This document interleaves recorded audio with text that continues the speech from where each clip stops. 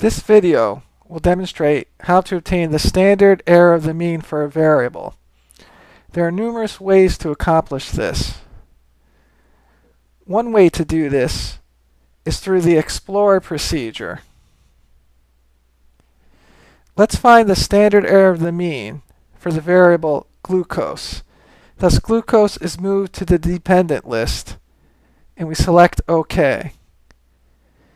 In the output window, notice in the top row of the descriptives, we see the mean for glucose is 147.86, and to the right is the standard error of the mean, which equals 4.601.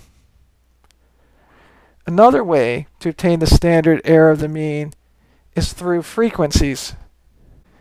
To do this, we move glucose to the variables box. We also remove the check next to the display frequencies table since we don't want to see the frequency table. Next, we select the statistics button and check the box next to standard error of the mean. We find the standard error of the mean is again 4.601. A third option for finding the standard error of the mean is to use the compare means and means procedure. In the dependent list, we move the variable we want the standard error of the mean for. Next, select the Options button. By default, we see the mean, number of cases, and standard deviation will be displayed. In the left box, there are many other statistics we can choose to display.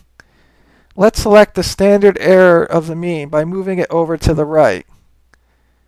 Select Continue, and then OK. Here again, we see the standard error of the mean for glucose is 4.601. This completes the demonstration on how to obtain the standard error of the mean for a variable.